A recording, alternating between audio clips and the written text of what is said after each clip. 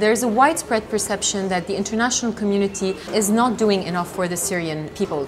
At the beginning of the conflict, the Lebanese have been extraordinarily hospitable vis-à-vis the Syrian, and the international community has reckoned this generosity and has also mobilized its resources in an unprecedented way. We also know that the humanitarian assistance cannot be enough to address all the need which has been caused by this crisis. This is the first time we'll bring the whole international community together to discuss after everything that's happened. It can be a chance to push once again for a peaceful solution to this crisis. But secondly, it's also about mobilizing more humanitarian assistance for refugees inside the country.